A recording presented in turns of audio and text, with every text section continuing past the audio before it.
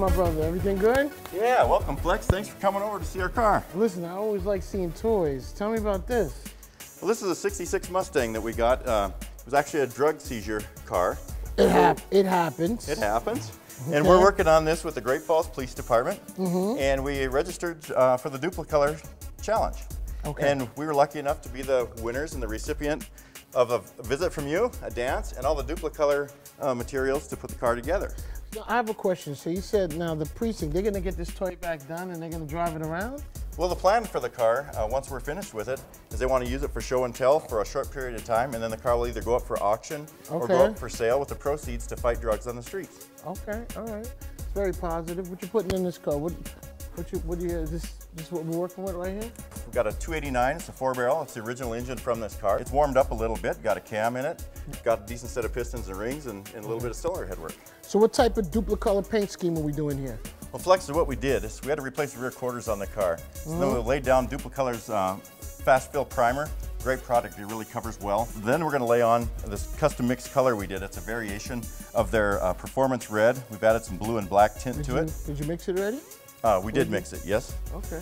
From this body line down, it's going to be red. From this color up is going to be a custom color that we mix using Dupli-Color's, several different shades of Dupli-Color's paint shop product. You guys are doing a good job on it. It's nice and straight.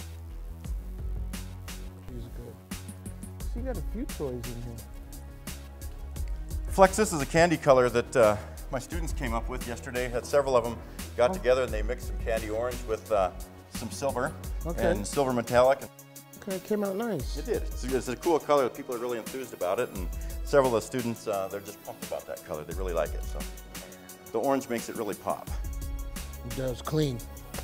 So how long is this, how long the Project Mustang gonna take? Hoping to have it in paint before the end of the school year, which is in about 2 weeks here, a little more than 2 weeks. And then we'll get her buttoned up early next year. So congratulations. Car looks clean, man, looks nice.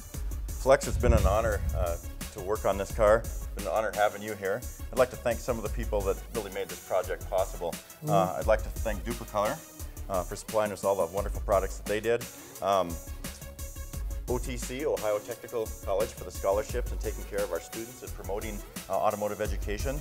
Also, it was a huge benefit or help for us to have O'Reilly's give us a shopping spree, which was a good time. We got to go there, check out everything we want. O'Reilly's, we'll take that. Yeah, I'll tell you what, it's the way to roll, I'm telling you. It's a beautiful feeling, right? Walk in and pick stuff out. Oh yeah, oh yeah.